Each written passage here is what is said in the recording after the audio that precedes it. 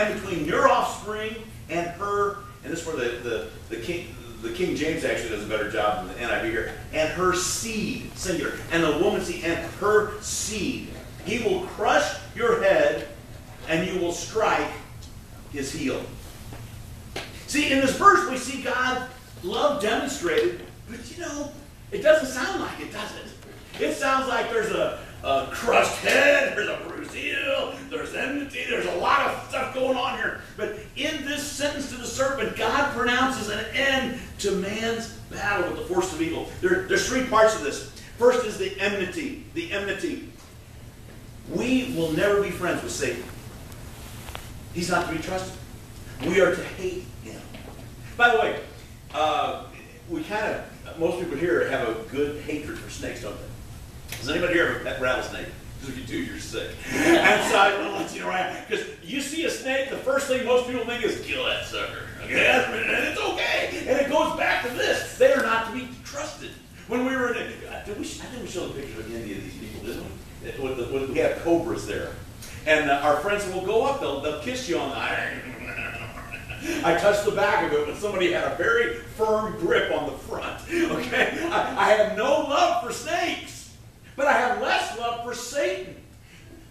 God put enmity. We are not to be friends with Satan. Anybody that's a friend of Satan, do you want to be around that person? I'm serious. Their life is one of darkness and destruction, and they just literally, as nice as they want to be, they want to hurt. So there's enmity, but secondly, there's the battle between the evil one and the seed of woman. Now, there's battle between us and Satan. There's no doubt about that. But the ultimate battle was between Satan and the seed of woman. There's only been one person to ever fall under that description. That was Jesus Christ. He was born of Mary by the miraculous intervention of God. He was not born of Joseph and Mary, or Ken and Susan, and we could get into what? No. He was, of all the people ever created, he was created through virgin birth. That's it. And as a result of that, he is that special person that was going to do battle with Satan. And if you've ever seen the movie The Passion of the Christ, where Jesus gives up the ghost on the cross, and the woman that plays Satan, she was freaky looking. Man, she's scary. I was married to her. I don't know. Just never wanted to shave her head and her eyebrows again. But she's screaming and she's having this celebration. Because when Jesus died on the cross, Satan's going, I won! But not really. Because see, that was inflicting the pain on the heel of the Holy One, the seed of the woman. But what did Jesus do? In that fell swoop, he smashed the head of Satan, because Satan no longer has power over you and I. And that's where the victory comes in. The victory, folks. We have victory over Satan when we are born again, because the death, burial, and resurrection of Jesus Christ, he can't touch us anymore. We can give him power over us, but that's our issue. It's not God's. Jesus died so that you and I could have complete and utter victory. And the battle and the victory are summed up in the New Testament this way, in John 3:16. You think, Ken, do you preach John 3:16 every week? Yeah, probably.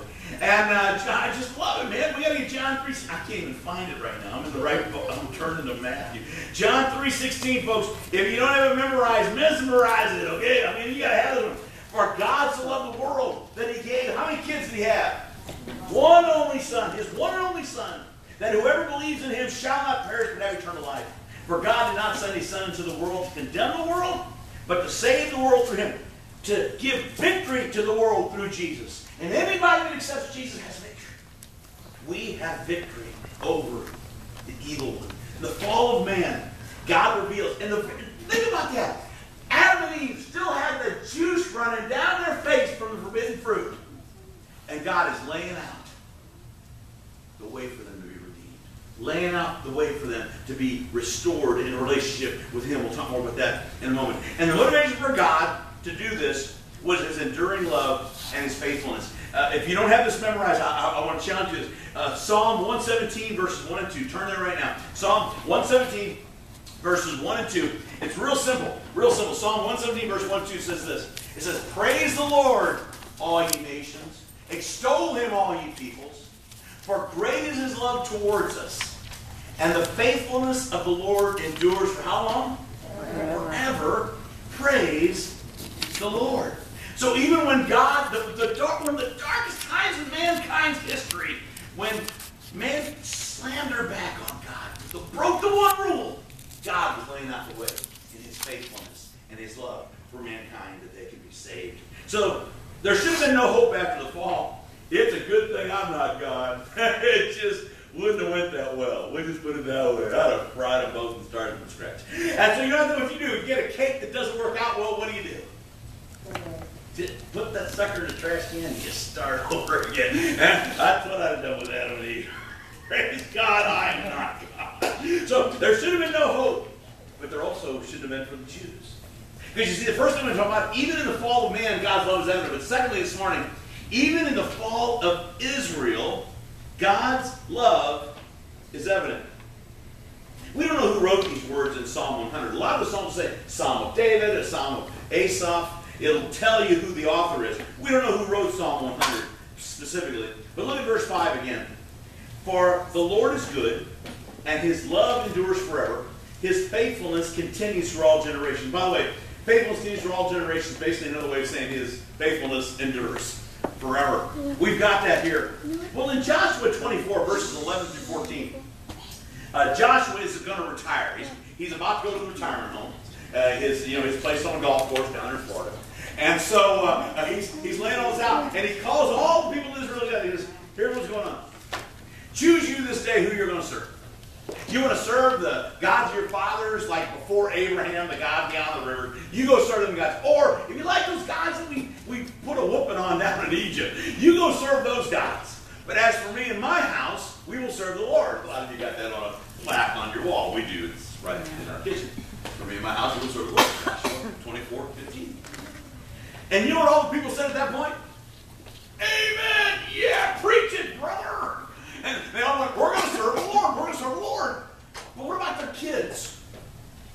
The very next generation, guess what they did? Started serving all the other guys. Rejected God. It's amazing. And then that's where we get to the book of Judges. And if you read the book of Judges, it's a little confusing. You have to back off a little bit to get the full picture. Here's what happens. The children of Israel, they reject God and start chasing other gods.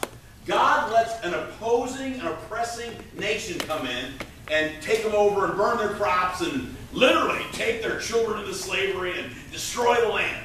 And so after a couple years of that, they started going, oh, God, we're sorry, we're stupid, we repent. And guess what God does? He raises up a judge, normally in the form of a general of an army. They put a big whipping, they throw the bad guys out, and they all go, praise the Lord! And then about a few years later, guess what they start doing again? And it's a cycle that repeats and repeats and repeats. Sometimes the judge is a very localized judge over just one of the tribes. Sometimes it's the whole nation of Israel. But it's over and over and over again because they have this hard time following God time in and time out. We come to Solomon.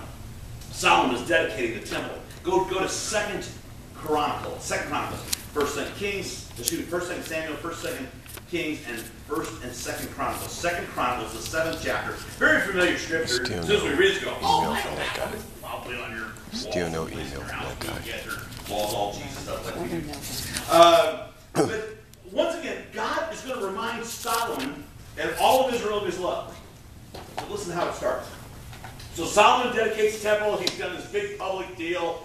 And after that, chapter 7, verse 11, when Solomon finished the temple of the Lord and the royal palace, and had succeeded in carrying out all that he had in his mind to do for the temple of the Lord in his own house, the Lord appeared to him at night, just to him, and said, I have heard your prayer and have chosen this place for myself as a temple for sacrifices. When I shut up the heavens so that there is no rain, here's what God promised. You turn to other gods, I will not let it rain, and the ground below you will become as bronze. You ever try to dig in the dirt here when it dries out? You need a daggone sled. I mean, you do. You almost need a jackhammer. We had what was called jackracs back in the part of Ohio we used to live at. And they would bring in, to cut the dirt, they would bring in jackhammers. It was amazing. And then when it's wet, it just sticks to everything you try to dig with. There's no wind. Well, God says, I will shut up the heavens so that there is no rain. I will command locusts to devour your land and send a plague among your people. By the way, plagues weren't to give people rashes. Plagues killed people. So I'm going to stop the rain. I'm going to send pests, and I'm going to kill people. Got that? It's because they go against me. Verse 14.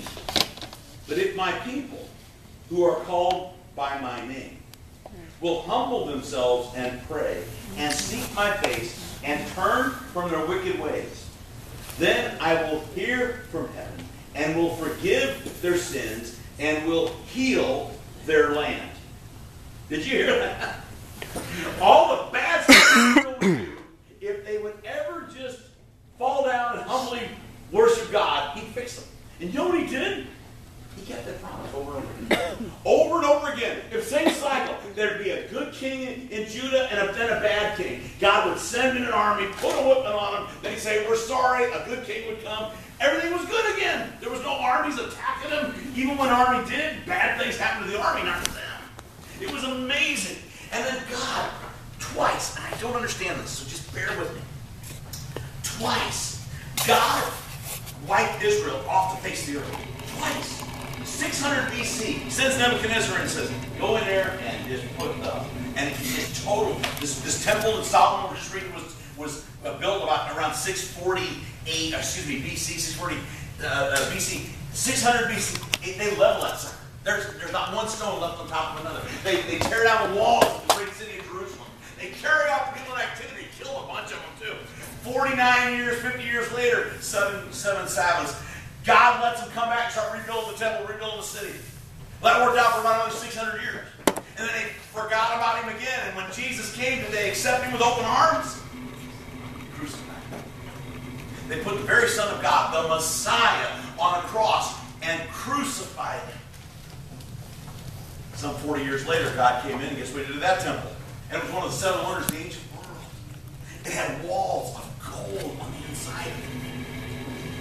Not one stone was left on top of it. And we can go to Jerusalem, maybe some of you will with us this next year. You can go there and you can see the remnants of what the stones were. You can't see the temple. It was completely devastated. Unbelievable. And then what does God do in May of 1948? He gives Israel back their nation. We were just reading it yesterday in the prophecy study we're doing on Saturday. And in Ezekiel, it says, and I will bring them back to their land. I will bring them back to their land. 1948, that came true. There's 7 million Jews today in Israel, the land that he gave to Abraham. Because God's faithfulness and God's love endures forever. This just amazes me. It utterly amazes me. I have a hard time getting my hard time. He said, I'd have fried them. I wouldn't give them their land back. I don't care what I said to them. They said, you were such bad guys to deal with. Forget the deal. It's off. We do that nowadays, don't we? Not God. God is so absolutely incredible. And there's only one better example of God's love and enduring faithfulness than Israel, and that's the cross of Jesus Christ. The cross of Jesus Christ becomes the ultimate symbol of God's love and his faithfulness for all of mankind. Go to Galatians, the 3rd chapter. We studied this last week, but Galatians, the 3rd chapter, Acts, Romans, 1st, 2nd Corinthians, and then Galatians is right after that. Galatians, that 3rd chapter, verse 26. Here's what the Apostle Paul writes, and we need to get all over us again. You are all sons of God through faith in Christ Jesus. Verse 27. For all of you who were baptized into Christ have clothed yourself with Christ. There is neither Jew nor Greek, slave nor free, male nor female. For you are all one in Christ Jesus. If you belong to Christ, this is amazing, then you are Abraham's seed and heirs according to the promise. What he says here, once you're born again, your ethnicity doesn't matter. Your social status doesn't matter. Your gender doesn't matter. You are a child of God. But it gets even better. Because, see, even in the cross of Jesus, the promise